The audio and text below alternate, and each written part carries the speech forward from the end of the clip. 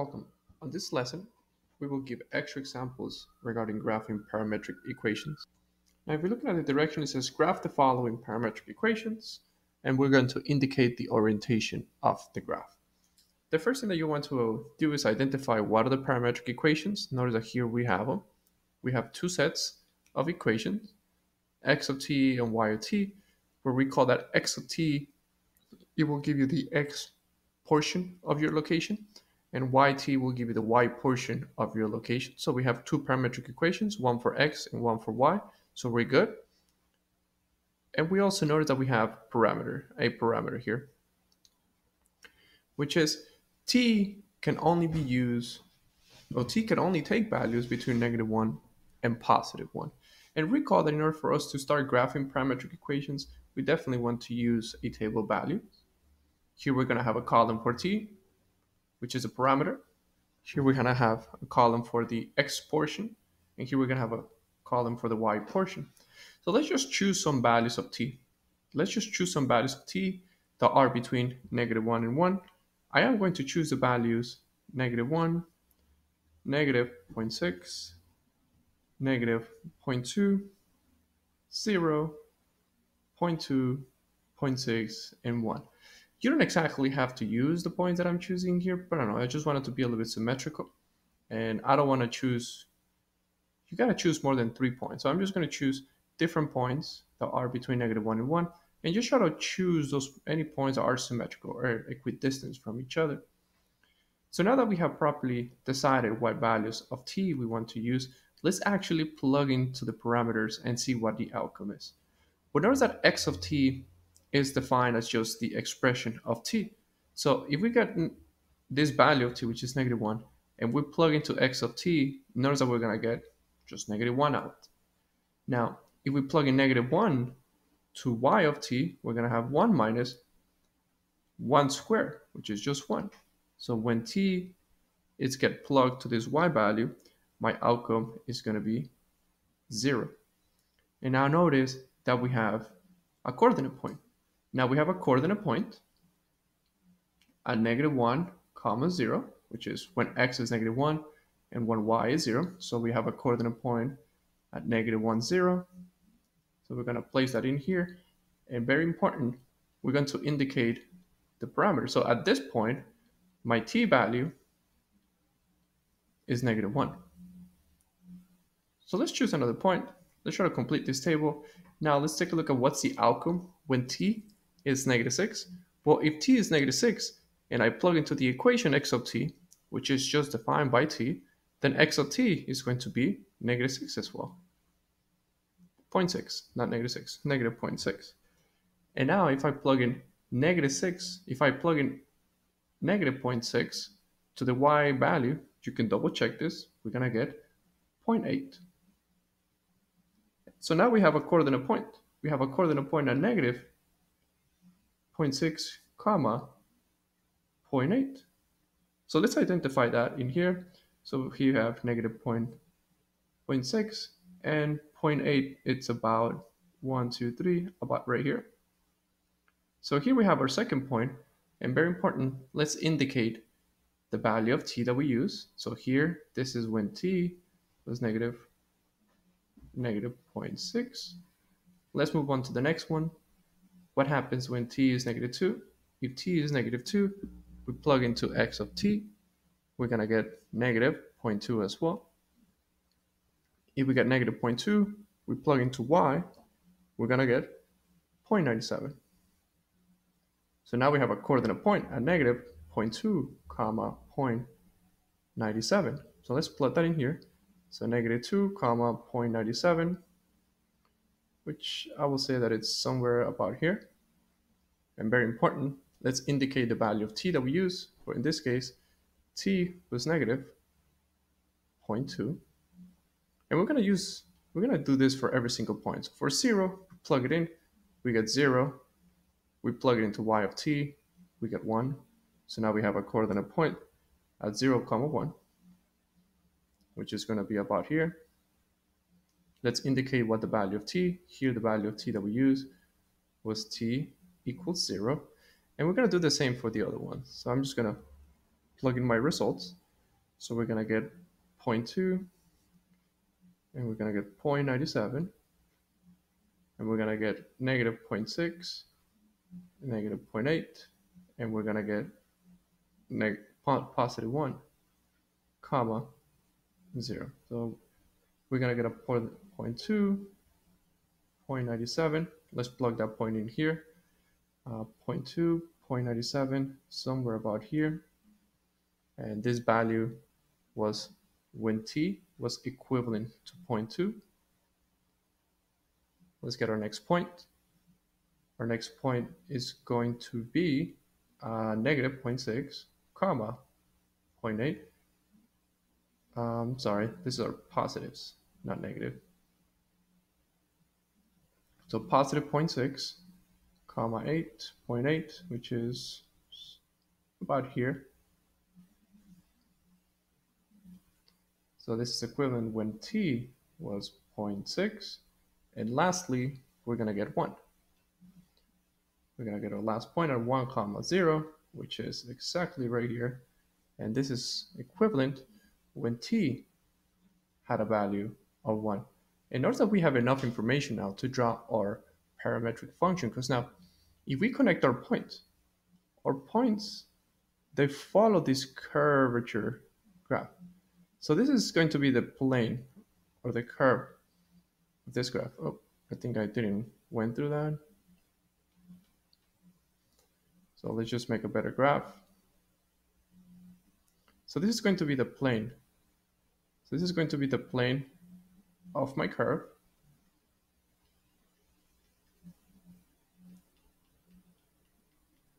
So this is the path that this parametric function is following, or it is displaying. But more importantly, what is the orientation? Because don't forget that whenever we want to graph a parametric equations, we have to indicate what is my orientation. But notice that we start at -1, then as time increased, we were right here. As time increased a little bit more, we were right here. As time increased, notice that we were moving to the right as time increased. So therefore, I have to indicate with some arrows that my orientation was going to the right-hand side. So now this, what I'm doing in blue, is what we call the orientation of the function. So now let's see if this is true. Let's. So here we have a decimal activity. Now notice that this is exactly the same function. This is the first function that we had on our first example. Notice that we have the same parameters. And notice that now this blue point is just going to give me the location. And notice that as I keep increasing my value of a, all right, as I would have been increasing my value of t, notice that it's moving to the right-hand side. And notice that this definitely shows the findings that we just did on our previous example. Notice that here we have the same function.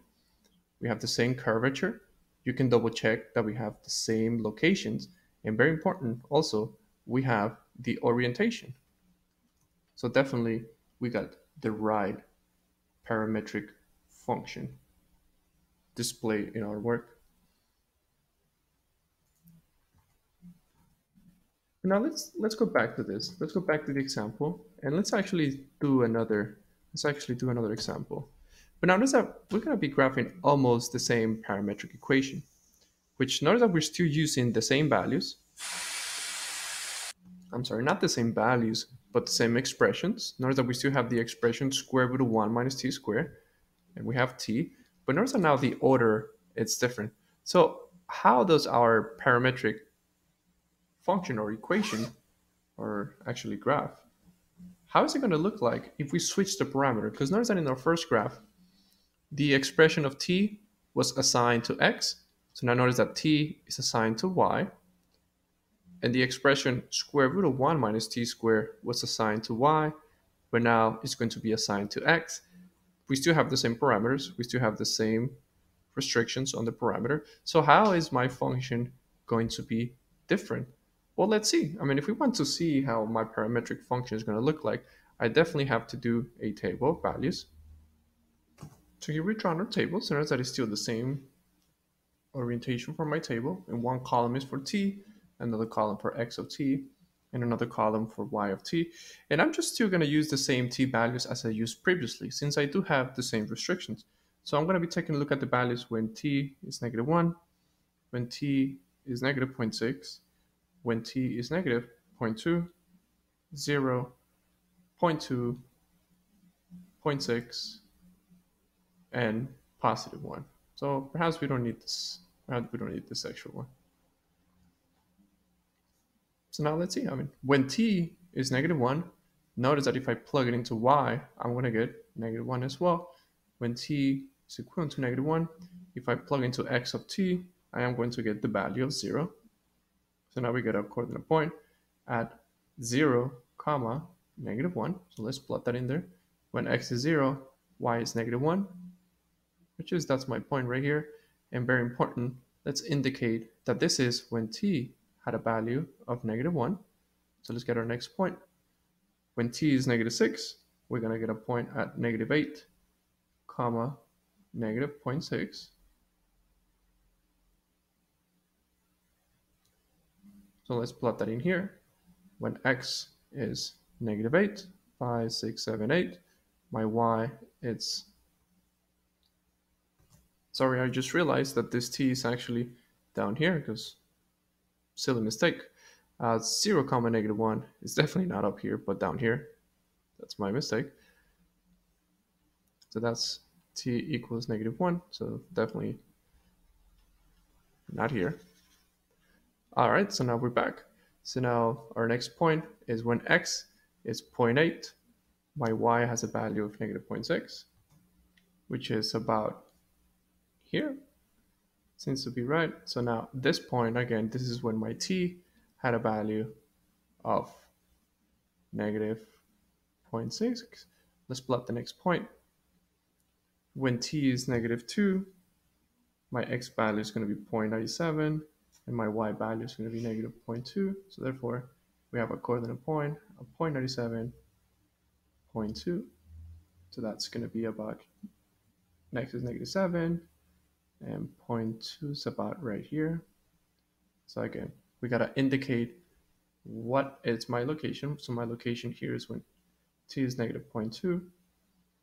So when x is 0, we're going to get the y value at 1, comma 0, which is about here. Let's get our next point. When t is 0.2, so now we're going to get the value 0.97 and +2. So we got a coordinate point at 0.97, comma +0.2. That's a point. So when x is 97, 0.2 should be about here. And very important, this is when t was equivalent to 0.2. And let's just do this for the rest. So our next point is going to be 0.8, 0.6. So what would that be? When x is 0.8, y is about 0.6, which is about here. Very important, my value of t is 0.6. And the last point should be 0, 1. So when x is 0, y is 1, which is about here. And this is when t was equivalent to just 1. So after doing all this, we can define the plane, or we can define the path that this parametric function was trying to describe, adjusting the connection of these points.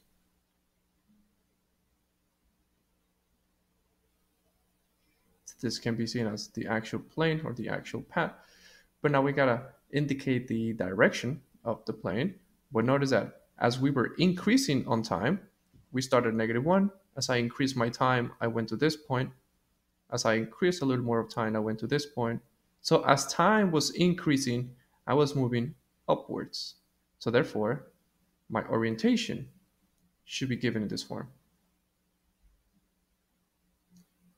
So now this is the correct graph of this parametric function. We have the actual plane drawn in red, and on blue, we're also indicating the direction.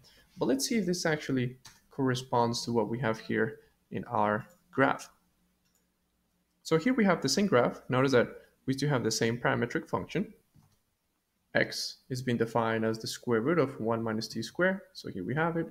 Y is t. Same parameters. Let's press play, because notice that we still have the same plane. It seems to be agreeing with what we do have here. But let's see if the orientation is fine.